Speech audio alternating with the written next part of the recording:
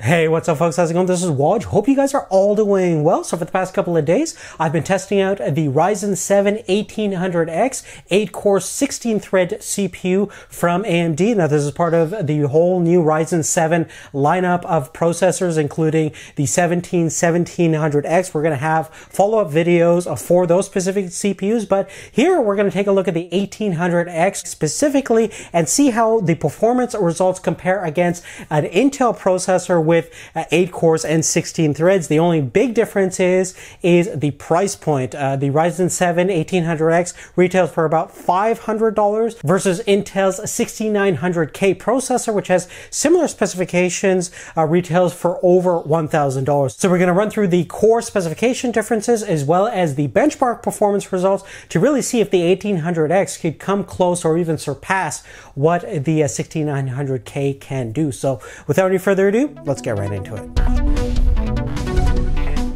Now, just to give you guys a quick rundown of the Ryzen 7 1800X, it's part of the Zen family of processors, and currently right now you have this 1800X as well as the 1700X and 1700 processors available right now. All three of these chips are 8-core CPUs with 16 threads enabled in the operating system. The key distinction from the 1800X compared to the 1700 series is that it has a higher thermal capacity and therefore could be clocked a little bit higher from the factory, so 3.6 is the base clock, and it can turbo up to 4 gigahertz. And with the XFR system, if you have better cooling enabled, it can even go beyond the 4 gigahertz mark. Now, importantly, all Ryzen 7 CPUs are going to be using a socket AM4, so that means new chipsets, new motherboards. We're going to be specifically using the Gigabyte AX370 Gaming 5 board. Now, based on my testing so far, there are two crucial aspects that you need to make sure that you have taken care of when building any 1800X system. Number one is cooling. Number two is having enough bandwidth for your DDR4 memory. Now, in terms of the memory itself, I would recommend a minimum of 16 gigabytes running at least at 3000 megahertz with a voltage rating of 1.3 volts. Anything below that, you're going to run into stability issues and your system won't run properly. Now, in terms of cooler compatibility, even though the AM4 looks very similar to the AM3 socket, the actual mounting holes for your CPU retention plates are going to be different, so you are going to need updated brackets for the platform. As you can see, the Cooler Master Liquid Pro 280 that we're using doesn't actually fit properly, but I did manage to mount it to two of the holes, so we do have a secure fit for this temporary testing phase. Eventually, Cooler Master and other popular manufacturers will definitely upgrade their brackets so you could fit them onto the AM4 platform. Now, cooling the 1800X is really darn important, and you're going to want to make sure that you have the best cooler that you can possibly get. Even with my Cooler Master Liquid Pro 280, which is a fairly high-end all-in-one liquid cooling solution at idle temperatures, was still around 35 to 40 degrees Celsius.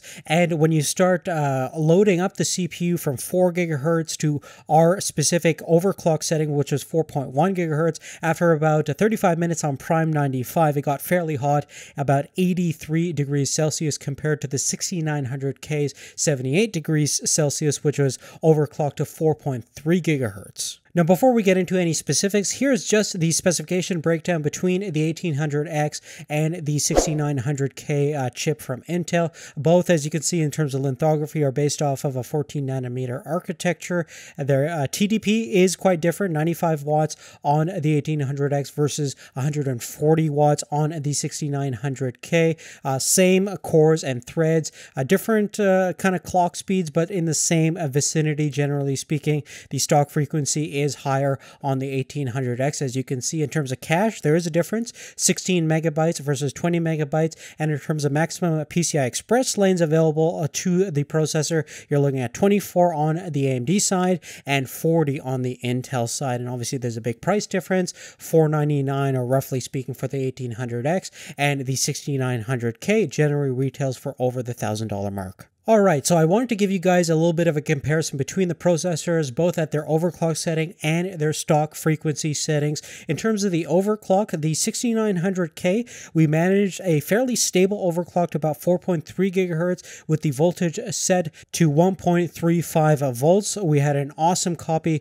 of our Intel chip over here. On the 1800X, we managed to get a 4.1 gigahertz overclock with the voltage set to 1.425 volts. I didn't want to push the voltage a little bit further in order to get a stable 4.2 gigahertz overclock because we got diminishing returns when it comes to cooling. Some people may have better copies and could achieve 4.2, 4.3 at similar voltage settings, but we're going to stick with 4.1 based on our configuration right now. Now, the first thing that we're going to do is take a look at the load power consumption, specifically when it comes to 100% CPU load on both platforms. Check out the description down below for more detailed information about the Intel and AMD rigs, but both have the same GPU, SSD, power supply, and RAM configuration. The only real difference is the motherboard and the processor itself. So as you can see at stock configuration, the 1800X is very power efficient, only consuming about 168 watts versus 218 watts on the 6900K side, versus when we overclock, the 1800X goes above 200 watts and you're looking at about 238 watts running with the 6900K. So not a huge power consumption difference, but generally speaking, the Intel is consuming more power. Now, the performance results that everyone wants to see is the CINEBENCH, and here it is right over here. At stock frequency settings, both chips are actually scoring pretty much in the same vicinity around that 1600 point mark, so that's kind of interesting to see over there. But when you start to overclock the 1800X based on a 4.1 gigahertz overclock, my best score was around 1787 versus the 6900 based on the 4.3 gigahertz overclock, logically scored a little bit higher at around 1802. So generally they're actually quite similar, even though we do have higher frequencies on the 6900K, but at this price point the 1800X could definitely stand tall next to the Intel giant over here. So definitely interesting results. Now, running through the PASSMARK CPU test specifically, again we can see the results kind of mirrored over here when it comes to the stock frequencies. Both score around 16,000 points, but when we overclock the 1800X scores around 17,000 points versus 18,000 points, just under 20,000 points with the 6900K. Now, moving forward, isolating the single core and multi-core performance further with GEEKBENCH 4, you can see that the 6900K, and we're looking at the overclock setting specifically over here, is getting faster single and multi-core performance based on this test over here. But let's actually move on and take a look at some real-world performance examples of specific render time. So this is going to be fundamental for any of you people that do any kind of multimedia work. The first thing that we're going to do is convert a 4K 38-second video file down to 1080p for web distribution. And it took about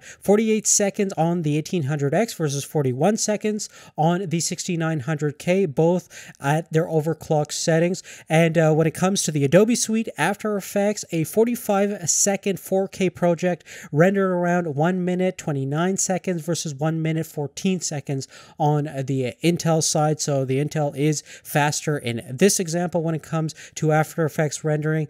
Same thing goes for Premiere Pro. A 3-minute 4K video project took around 2 minutes 8 seconds to render out on the 1800X, which is fairly fast, but it took around 1 minute 51 seconds on the 6900K. So you can see the Intel is edging up the 1800X based on our overclocking settings over here. Now, the last thing we're going to talk about is the gaming performance, and since both of these chips are fairly similar in terms of their general computing experience, you're not going to see really any difference over here, and that's pretty much mirrored from our gaming benchmark results. We're using the GTX 1080 for all of our tests, and you can see 3D Mark Time Spy, pretty much the same results when it comes to the general performance. And Rise of the Tomb Raider, using our GTX 1080, we got slightly higher performance results on our Intel platform, but nothing crazy significant.